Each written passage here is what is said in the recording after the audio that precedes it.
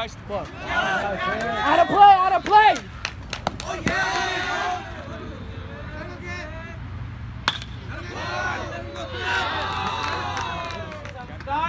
Come on, Kyle. He's going to get technical. Those are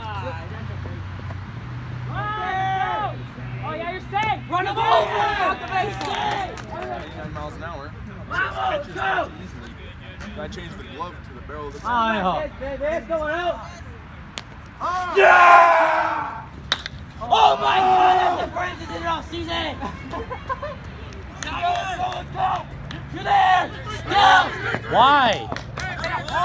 He's safe. What are you doing? There it is. Nice. What a Attaboy. Nick.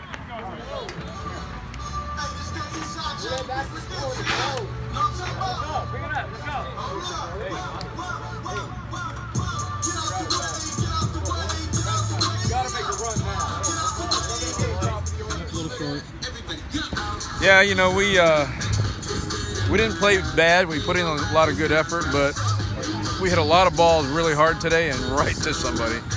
Credit Morse, they made all the plays that they were given plays for. So, you know, we're still trying to grind it out, trying to find our offense. Our defense is playing pretty good, and our pitching keeps us in the games.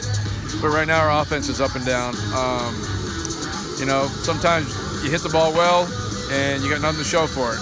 I'd take a couple of miss-hit balls with some base hits instead of the hard-hit ones if I could get them. But it's, you know, it's still early in the season. We're trying to find our offensive identity. And, you know, I can't blame the boys for the effort they put in. They played hard to the last out.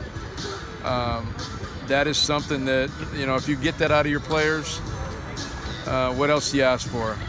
7 hard innings is what you ask for. I got that. So, unfortunately, we came up empty on the runs today. Only scored 2 runs, but you know, we're continuing to make a few plays at the wrong time that are inappropriate plays.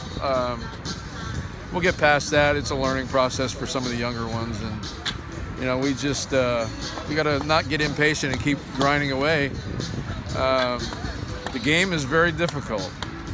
Even when you play it well, it's very difficult, and a few key mistakes here and there can really sink your ship, and today that's kind of what happened with us. I'm not unhappy about the game itself, the score. We just didn't hit very well, and when we did hit, we hit it right to them, and Morse made every play. I don't think they had any errors, so you know, credit to them too.